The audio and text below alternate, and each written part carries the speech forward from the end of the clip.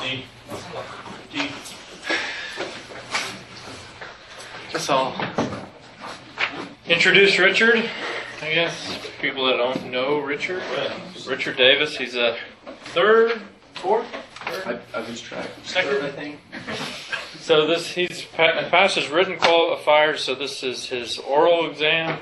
It's on a topic that is not his research project, and he has not been helped by the committee at all. So we'll see how well he does. And the way this works is, from what I understand, is that the committee will hold their questions till after. So students are encouraged to ask their questions at the end of his approximately 45-minute presentation. Okay, take it away. Okay, thank you very much, Dr. Panizzi. Again, my name is Richard Davis, and the project that I've prepared for this oral preliminary exam is reducing the burden of Burkholderia cepacia complex on cystic fibrosis. And this date was supposed to be crossed out because, we got a great deal of snow yesterday. So sorry for all of you guys who had to kind of adjust your schedules, but I'm very glad that you're here. So this is basically the outline of what we'll talk about. We'll start by talking about the background and significance, some of the preliminary data, and then move into the hypothesis of the project and the three specific aims that we'll use to test that hypothesis, and then talk a little bit about the conclusions. So cystic fibrosis, they've recently also been calling it 65 roses because when children try to pronounce cystic fibrosis, they're unable to. So they say 65 roses, so thus the rose in the background. And they've kind of taken to that to kind of use with children to kind of lessen the burden of kind of talking about it. But basically, it's the most common genetic disorder in the Caucasian population. About 1 in 2,000 people are diagnosed with this genetic disorder. It's an autosomal recessive disorder, and it decreases the average life expectancy of patients down to around 35 or so. Basically, the causes of this are kind of outside the scope of this project directly, but basically there's a mutation that occurs in the cystic fibrosis transmembrane regulator, which you see here. And this transmembrane regulator is involved with chloride ion release, so chloride outside and into the cell.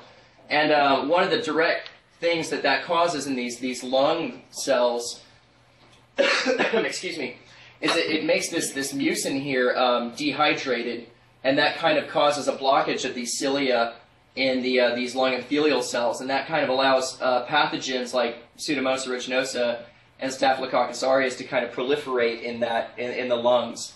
So what you basically see here also is that this is sort of considered a immunodeficiency in a way, because there's also some problems with these signaling mechanisms that are involved in the killing of these pathogens. So a lot of this inflammation, this airway inflammation that occurs, is directly linked to the kind of destruction of the lung, and that decreases the lung function. And so that's kind of a major concern in these CF patients. I forget that doesn't click over. So basically, one of the organism that we're going to talk about in these infections is Burkholderia cepacia complex. And this complex is made up of 17 different species that are very closely related to Burkholderia cepacia. What you see depicted here is the percentage of BCC positive patients, as well as a breakdown of the demographics of patients that are BCC positive.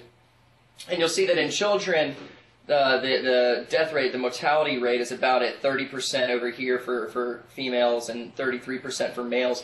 And it's actually much higher in adults, somewhere between 60% and 75%. So obviously it's a real concern. This infection is a real concern for patients with CF. And there's several reasons that this is kind of the most dangerous infection in patients with cystic fibrosis. The first of which is the acquisition of this causes a rapid decline in lung function, mostly associated with the inflammation, but also with bacterial toxins that are released during these infections. 20% of these cases result in what's called cepacia syndrome, which is it's a necrotizing pneumonia that can become very fatal for these patients. In addition, it's marked by a great deal of antibiotic resistance. There's actually a great deal of efflux pumps and natural resistance that these cells have. In addition, it's also very easily transmitted among CF patients. So currently, isolation is one of the mechanisms they use to try and prevent the spread of this organism. However, isolation does not seem to be enough. Even when these BCC-positive patients are isolated, new infections are still acquired. So there's a great deal of concern in trying to find what the reservoirs of bacteria are where people are acquiring these infections. This is a breakdown of the percentages of prevalence of these different organisms. And you can see actually now, this was done in 2010 for U.S. patients, and you can see that there's kind of been a shift now towards multivorans as the major species in these infections. However, Cenocepatia is very close behind at 31%, and then all the rest kind of fall, and these are other major members of the BCC complex.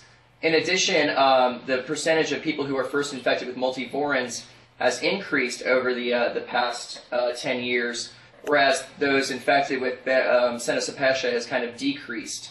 We'll talk in a minute about something that kind of complicates this a bit. So in the Manchester CF unit, they did a comparative study. So they paired off patients who had Burkholderia Cenocepatia with patients who had Pseudomonas aeruginosa, and they paired them off based on similarities in age, similarities in antibiotic treatments, FEV1 values, the forced expectorating volume, and the forced vital capacity volumes. Those percentages were paired off. And then they basically tested what the effects are. So what's the 1-year survival and the 5-year survival of these patients. And you can see that there's actually statistically a significant difference between the 5-year survival rates of Cenocepatia and Pseudomonas aeruginosa. And I should say also that Pseudomonas aeruginosa is another major organism in these infections. So obviously there's a significant decrease in the survival rate with Cenocepatia, whereas in multivorans, this actually, they found that they were the exact same in these organisms for these pairs. So obviously Cenocepatia has a much higher association with death in these patients. With that being said, we'll focus on two major species for this project. First, we'll look at Burkholderia Cenocepatia. This organism has a worldwide distribution because it's found in the rhizosphere of maize. And the rhizosphere is this area around the roots of a plant where a bacteria can kind of thrive because of relationships with the plant roots. There's two major subgroups. There's 3A, which is mostly found in Europe and Canada, and then 3B in the United States. And actually, most of all the studies on Burkholderia Cenocepatia have been done on these 3A isolates, whereas these 3B actually represent the majority of isolates in the United States. So there's obviously a real need to kind of characterize these 3B strains and determine the similarities and differences. In addition, the 5-year survival is as low as 66.6%.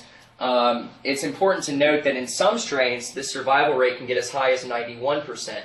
So there's obviously some very important differences between different strains that can determine that survival rate, and that's part of what we'll be interested in determining in this study.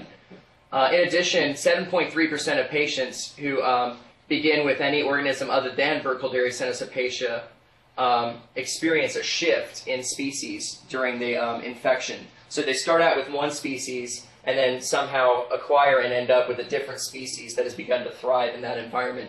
And 63% of the time, it ends up being Cenocepatia that they shift to.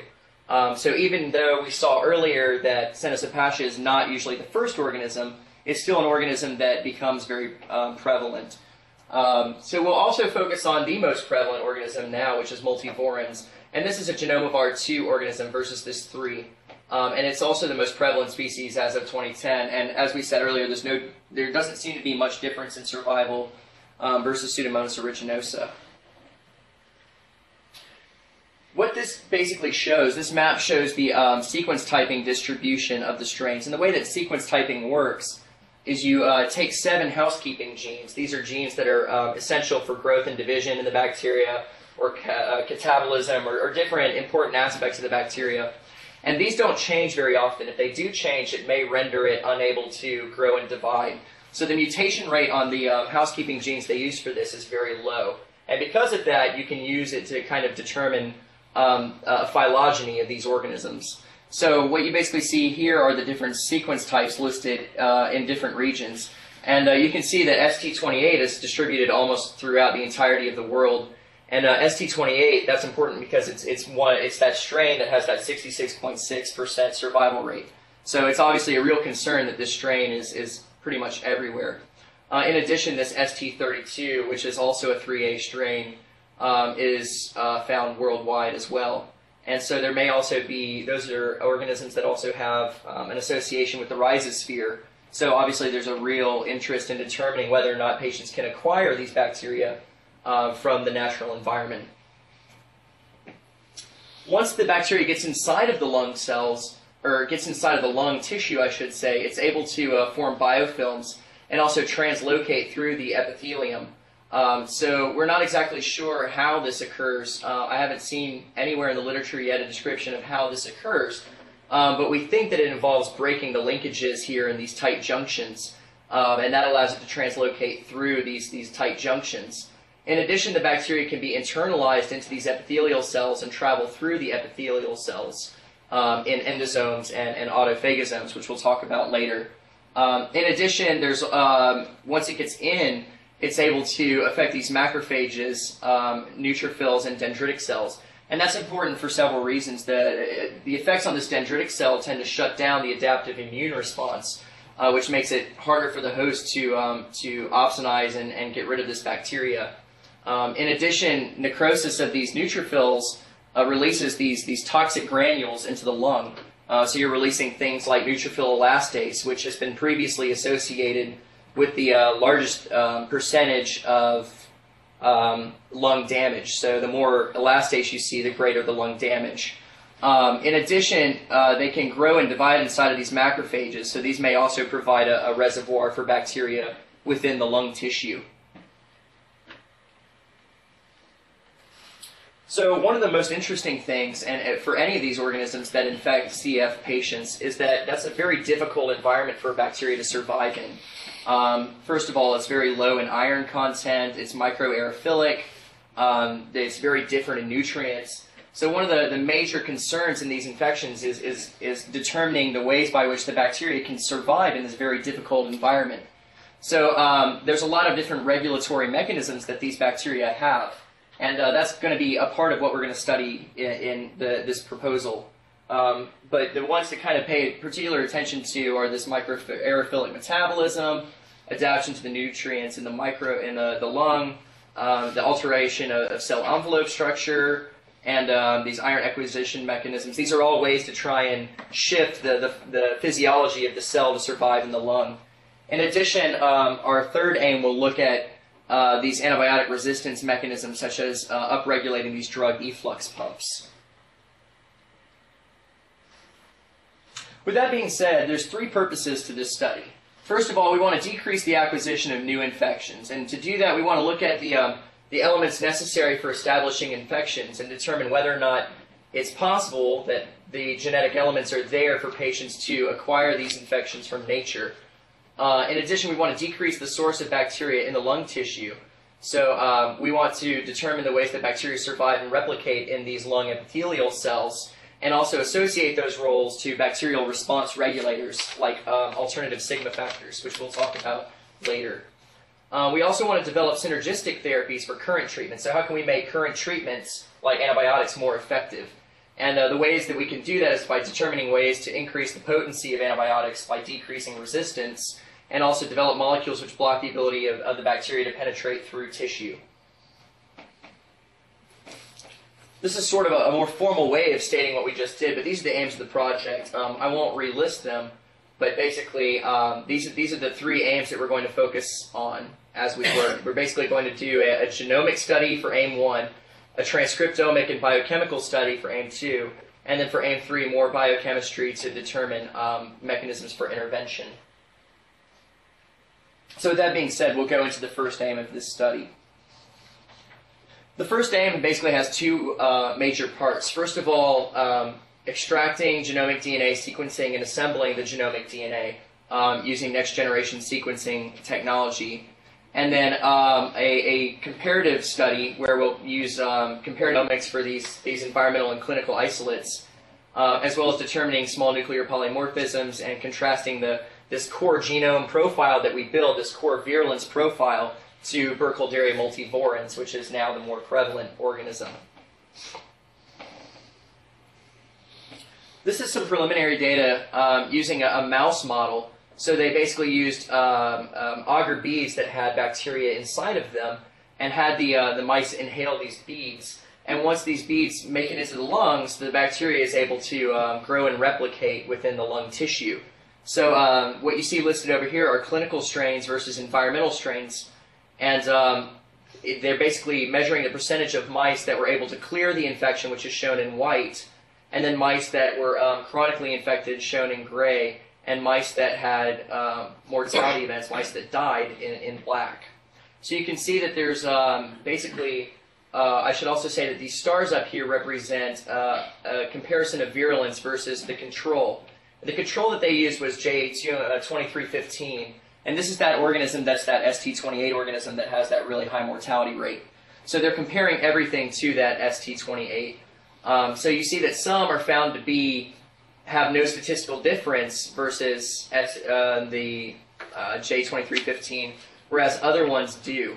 And kind of the major trend that they found using their number crunching, using their statistics, was that these clinical strains are able to cause more mortality, whereas these environmental strains are able to establish a greater number of chronic infections. And so there's this real kind of interesting interplay there, and that's what we want to flesh out with our genomics study. So the genomes first that we've selected will be sequenced and constructed, I should say sequenced, but they should be sequenced using this TrueSeq technology. This is Illumina's sequencing technology on an Illumina HiSeq 2500 sequencer. And the reason that we selected this is it has the highest percentage in yield of data greater than a quality score 30. And basically what the quality score 30 represents is the point at which our inferred base call accuracy, each base call, as accurate as it is about 99.9%. So because this one has the greatest accuracy, that's the device that we've chosen.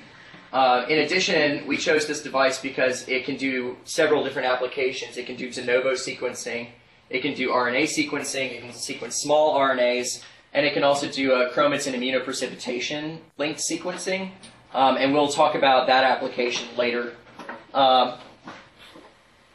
So these are the genomes that we've chosen to sequence, and this is based on that murine model. So what you basically see is a distinction over here, kind of a summation of the results from the other slide, whether or not they were able to cause death, whether or not they were able to cause these chronic infections, and whether or not they were cleared. So basically what we've done is taken this column as well as the significance versus J2315 and constructed a means of comparison for all of these genomes, which is what you see here. So basically, anywhere that you see a green line and a red line, these are times that we're going to contrast the genomes of those two organisms, or at least the virulence factors of those two organisms. And then anytime that you see these two green lines, that's where we're comparing the two. So basically, one of the ways to do this is to take the reads from strain 1 and map them against strain 2. And basically the program will give us the reads that don't match this other strain.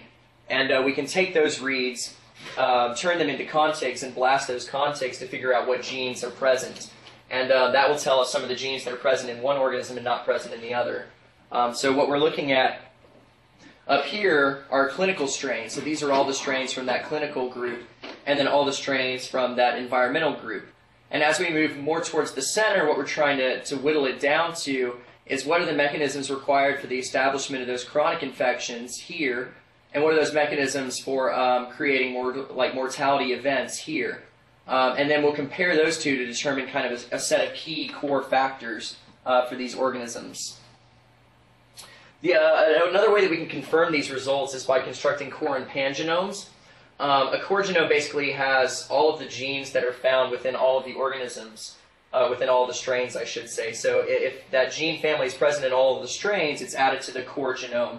A pangenome is basically elements that are within some of these genomes that aren't present in other genomes. So these are kind of the unique genes, or genes that don't have enough homology to be considered part of the core genome. So we can also use a program called Mugsy.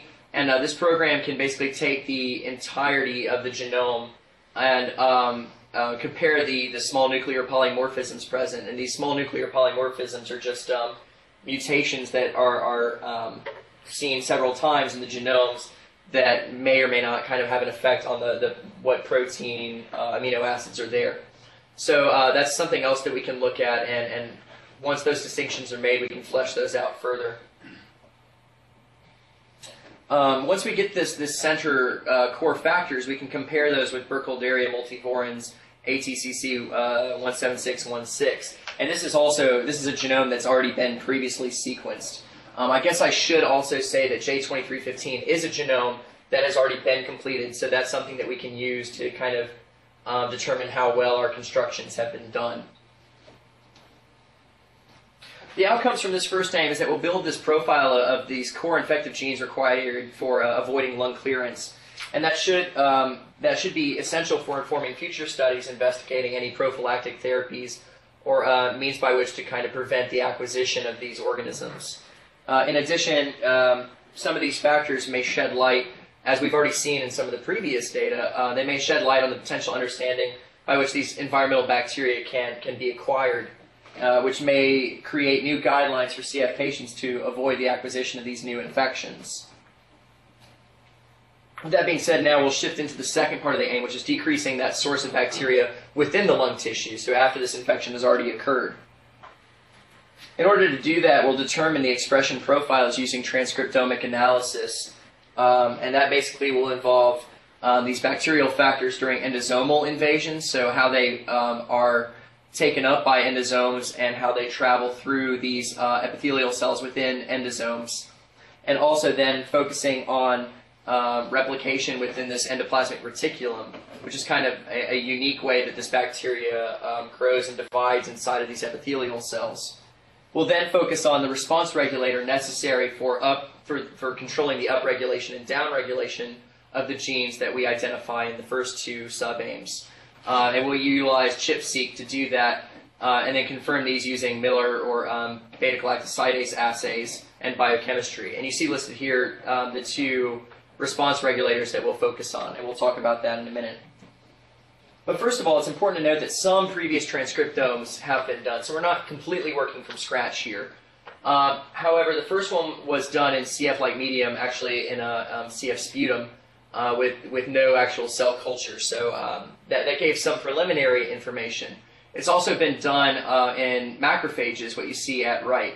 So this should be somewhat similar to the intracellular environment of the lung epithelial cells, but we can't take that fully. We propose basically to study that further within the actual lung epithelial cells. And basically you can see that there's several upregulations and downregulations here, and there's still a great deal of factors that are poorly characterized.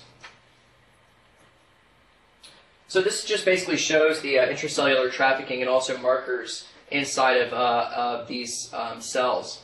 So once these bacteria are taken up by an early endosome, they somehow can avoid that endosome being fused with the lysosome. So usually what happens is that endosome is trafficked to a phagolysosome, and when those fuse, it kills the bacteria. However, in these cells, it can somehow avoid this fusion, and instead incorporates itself into an autophagosome, which traffics it to the endoplasmic reticulum, which is where it grows and divides. So there's a kind of an interesting, this is an interesting mechanism, so it's not very well understood still.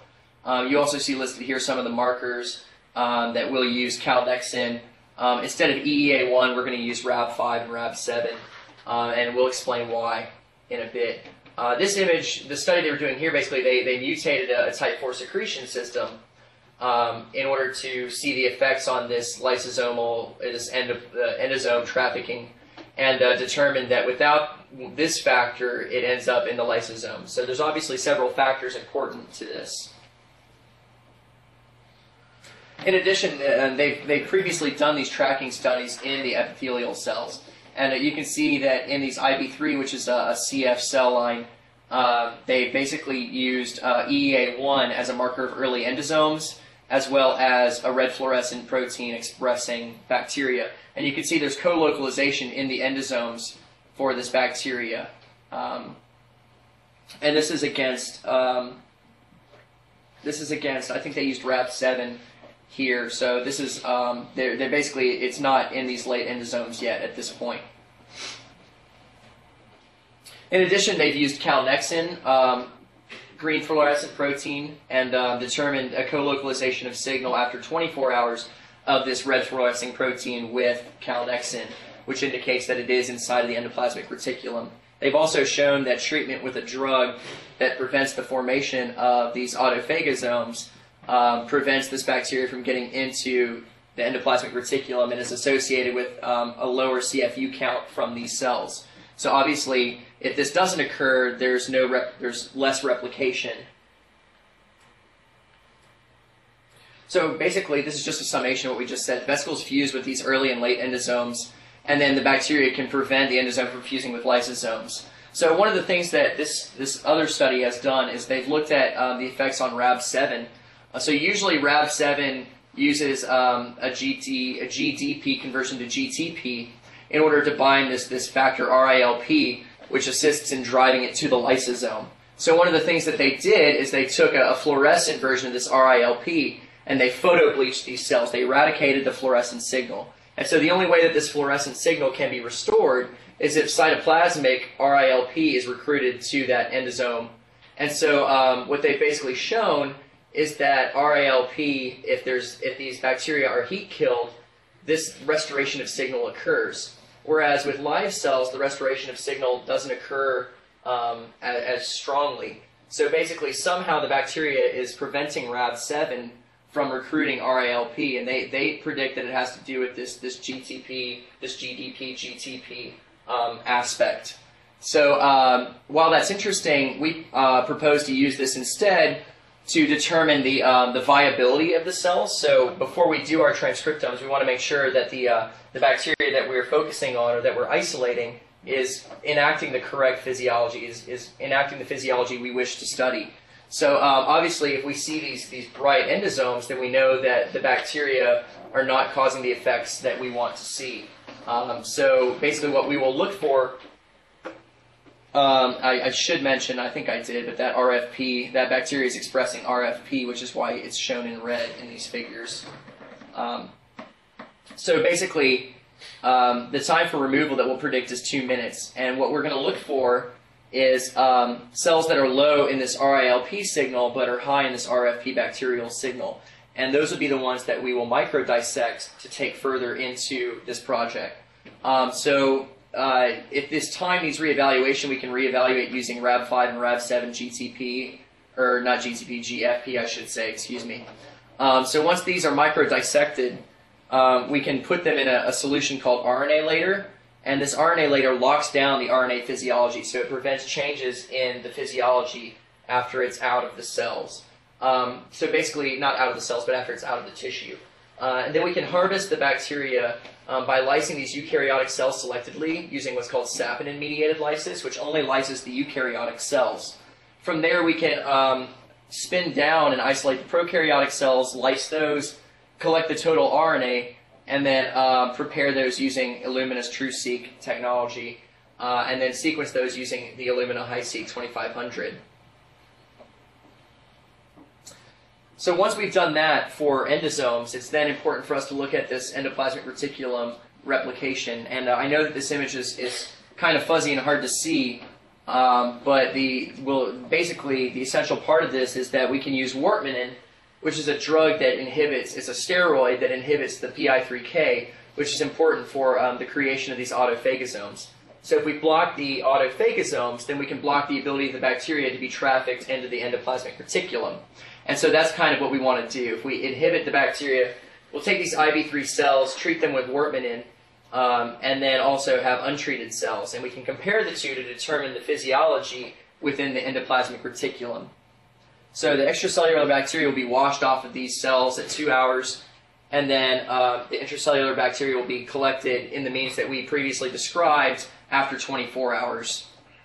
And then they'll be submitted to sequencing as we described in the previous sub-aim. From there, once we make these distinctions, we determine what genes are upregulated and downregulated. It's important to figure out what factors are causing that upregulation and that downregulation. So one of the things that we are proposing as well is to perform those studies using ChIP-seq assay for 2 different response regulators. One of these response regulators is RPOE, which is an alternative sigma factor that's been well described in E. coli, but not well described yet in Burkholderia. One of the things that they know is that a loss in this RPOE causes rapid trafficking of these endosomes to lysosomes. So obviously it is required for that lysosome. You see that pictured here. Basically, they use dextrin to image the lysosomes, and you can see a co-localization of signal here for a RPOE null mutant versus the parent strain. So that's obviously an interesting observation and something that we need to study further. In addition, there's this regulator called BCAM 1871, and we're really not sure at all what this regulator does. The only thing that we really know about it is that a deletion of this regulator has significant effects on N-acetyl-homoserine lactone, which is the molecule that's extremely important for quorum sensing, and which is the mechanism by which bacteria can detect their numbers, how populated that region is, and is involved with the expression of a lot of different virulence factors. They've also shown that it has significant effects on flagellin and motility. So that's another response regulator that we'll look at this part of the study. So as I mentioned, we're going to use chromatin immunoprecipitation sequencing, or ChIP sequencing, in order to do that. And then once we have associated genes that are upregulated or downregulated by this by these response regulators, we can confirm that using beta-galactosidase transcriptional fusions in regulator null mutants. So if we knock out those response regulators, we can then use a Miller assay, which will tell us the activity of those genes versus the wild type. This is taken from Illumina's site, but this is their kind of outline for the protocol for their chromatin immunoprecipitation. And the way that works is basically the proteins are bound to the DNA within the cell, and then we immunoprecipitate first we fix those proteins to the DNA so that they're stuck onto that DNA. Then we immunoprecipitate those proteins using antibodies against those proteins. So basically the 2 of these fall out together in that precipitation. From there we release that fixation, which releases the DNA, and we prepare that by adding these adapters important for the sequencing device, and then sequence these DNA inserts. And what that gives us is basically sequence data for all the places where this protein is bound. So if you already have the genome finished, you can map this sequence data can be mapped to the genome that you've prepared, and you can figure out where this protein is binding. The outcomes basically will characterize the proteins required for Senesapatia to survive and replicate in lung cells, which will inform future work into how to inhibit the sources of bacteria in the lung tissue. So if you can decrease the number of bacteria being replicated, being produced in the lung tissue, then you can assist antibiotics and the host immunity in controlling this infection. In addition, you can determine the regulatory proteins necessary for that physiological switch. And the overall hope will be reducing the source of new bacteria, like I just said, to allow current therapy to overcome these chronic infections. And the last part of the study will be developing these synergistic therapies for current treatment. And there's basically 2 targets for that. First of all, R&D efflux pumps. These are restriction node dependent determinant efflux pumps, and they're used by bacteria for removal of antibiotics from the cell. So basically, we'll utilize a photofluorescent assay that's been previously developed and confirm that using biochemistry. I should say it's been previously developed in Pseudomonas aeruginosa. It's not at all been tested for Burkholderia senescapacea. So that'll also be an outcome of this project. In addition, we'll focus on zinc metalloproteases, ZMBA and ZMPB, and these are able to cleave extracellular matrix proteins. Also, interestingly, they're able to cleave these alpha proteinase inhibitors, which is actually involved with decreasing the active elastase in the lung. And as I said earlier, this neutrophil elastase is one of the most damaging molecules in the lung tissue. So obviously, by inhibiting the inhibitor, these metalloproteases are able to actually cause more lung damage. I've not seen it yet in the literature, but it'd be easy to kind of predict that these may also be involved in breaking these tight junctions to penetrate further into the tissue, which may have some kind of link to the Sepacia syndrome.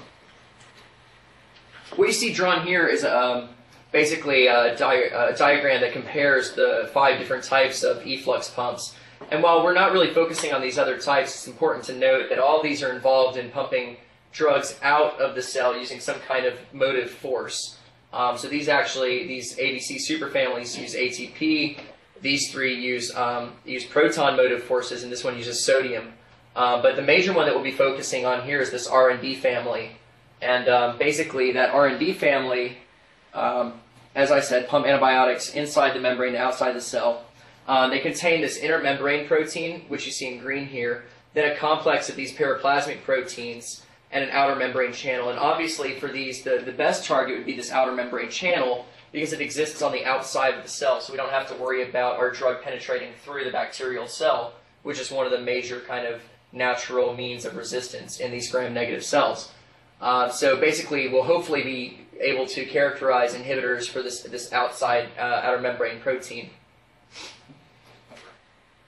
In Pseudomonas aeruginosa, this pump is the OPRM-MEX-AB. That's kind of one of the major pumps in Pseudomonas. And this Burkholderia senescapacea actually has a homologue of that, which is this BCAM 0923 through 0925. And so that's the efflux pump that we'll focus on for this study. It's been shown to be upregulated in CF sputum when there's antibiotics present. They did this via transcriptomics. In addition, a deletion of that efflux pump is shown to increase the susceptibility to antibiotics, including aminoglycosides.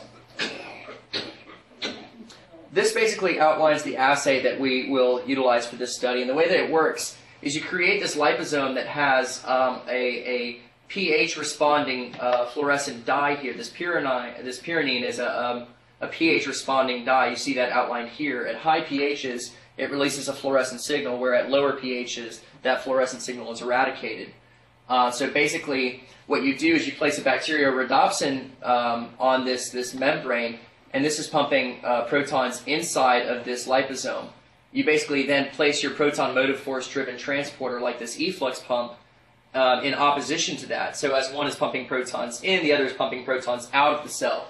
And you basically can see a change in the fluorescent signal if this efflux pump is not functioning. So that's what we will look for in these assays. We'll be looking for basically a fluorescence drop that indicates strong inhibition of this pumping out versus less inhibition, which would cause this fluorescence to be maintained. So once we have decided which candidates are the strongest candidates, we can further characterize those for dissociation constants using isothermal calorimetry. And that just basically will determine the dissociation constants for this inhibition, for the inhibitor binding to this efflux pump. We can also then test in vitro the synergistic effects of antibiotics in medium using these efflux pump inhibitors and determine kind of the MIC of untreated cells versus treated cells. These are just several of the candidates that have been previously outlined as R&D efflux pump inhibitors. So first of all, you see this peptidic backbone-based molecule they determined had activity against these EPIs, and that basically after they've isolated this candidate, they improved the stability and made it less toxic, and this is the result. In addition, you see 2 non-peptidic backbone-based inhibitors here. So these would obviously be 3 compounds that could be the start of our inhibition study. Then we'll move on to these zinc metalloproteases. These are members of clan MA, family M4 metalloproteases, and what that basically means is that they're very closely related to thermolysin, which is a zinc metalloprotease that enacts this mechanism that you see here. Basically, this zinc helps in activating water so that this water can then be used to cleave the protein. And you see there's also a histidine residue and an aspartic acid residue that's involved in this. So naturally, this active site motif of histidine, aspartic acid, histidine is very important in this active site. There's 2 major homologs of this protein. First of all is Pseudomonas aeruginosa LAS-B.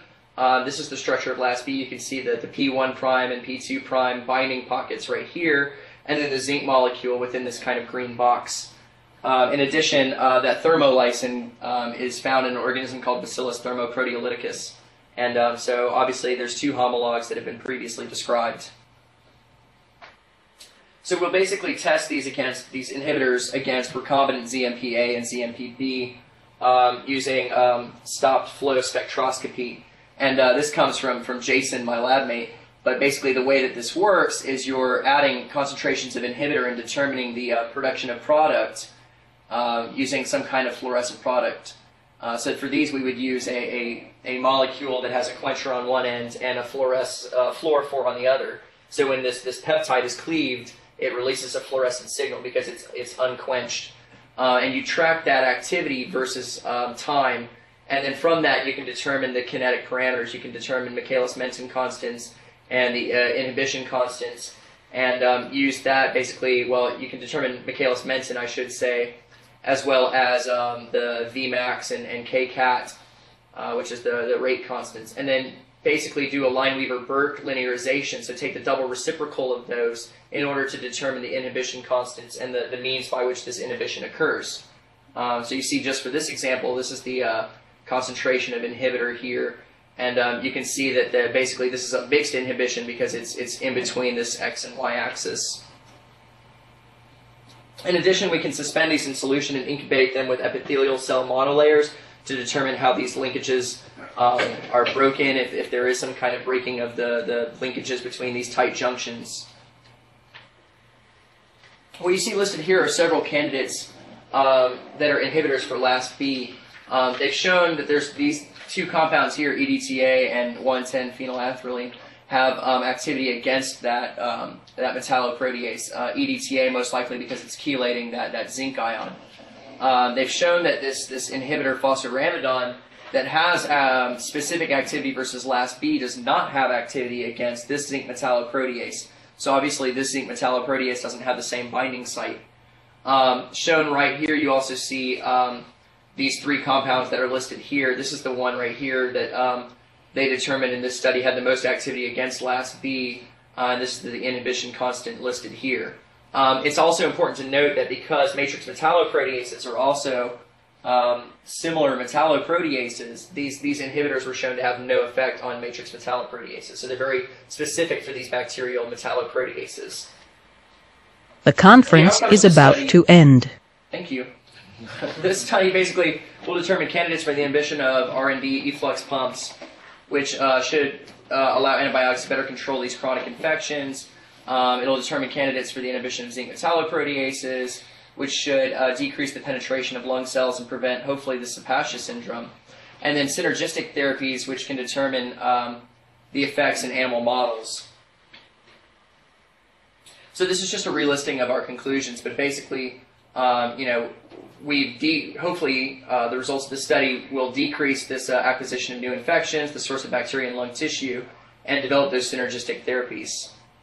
And with that, I'd like to acknowledge my committee members, Dr. Panizzi, Dr. Shen, Dr. Lyles, and Dr. DeRuyter, who all had to shift their schedules a bit to be here, as well as my graduate colleagues who've heard this presentation a countless number of times and reviewed this application a countless number of times. The pharmacy staff, Jenny Johnson, who's helped set all of this up, as well as Chris Smith, and several of the people that I've had conversations with, or either in person or through email. Dr. Myron Lingham from Cardiff University, Dr. Benjamin Kopp, Dr. Picard, who got me kind of interested in the topic at a meeting in Baltimore, and then my family and friends as well. And with that, I'd like to go ahead and close my talk and open up the floor for questions.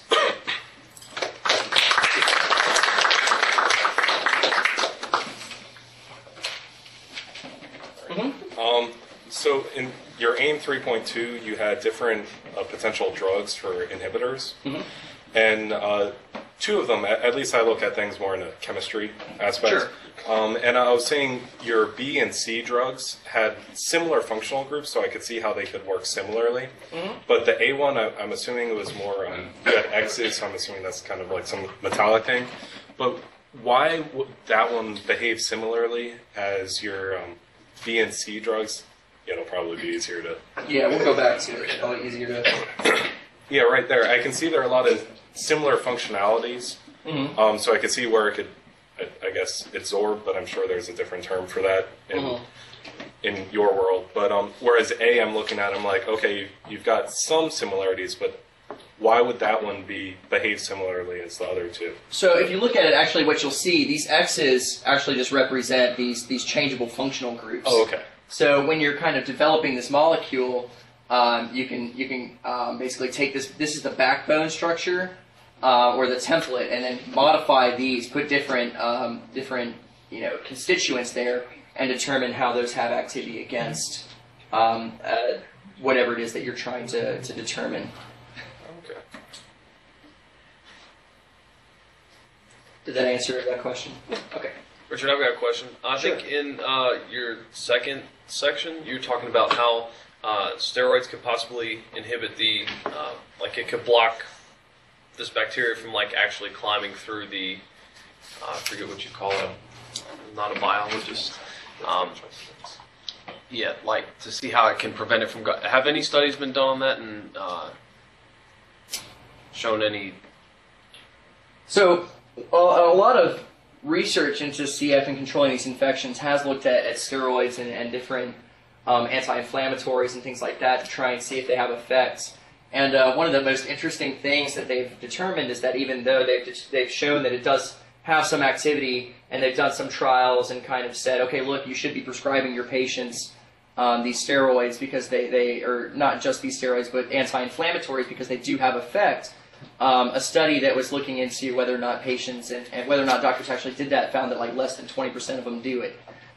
So yeah, there have been studies into whether those anti-inflammatory molecules have an effect. For Burkholderia, I don't think that they've gotten to that point yet. I think that they just use it right now as a research tool. And I'm not even sure, I'm not really mostly a steroids guy, but I'm not sure how many of these are actually in the market either. I think there are some. Mm-hmm. In this, you're using workmen